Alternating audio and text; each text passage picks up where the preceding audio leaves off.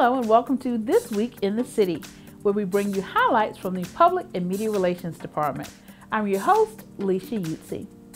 This Week in the City on Tuesday, June 19th, Columbia City Council will hold both a work session and evening meeting. The work session begins at 2 p.m. and the evening meeting begins at 6 p.m.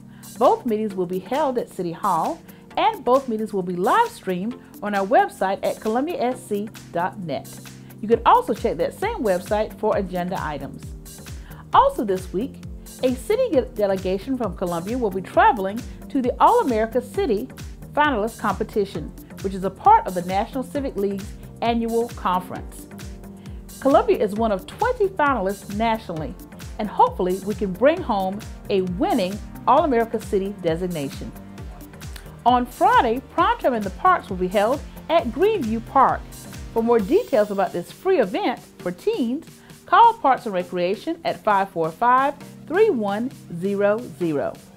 Also this weekend at Greenview, it's Family Tennis Nights on Saturday. Again, for details, call Parks and Recreation at 545-3100.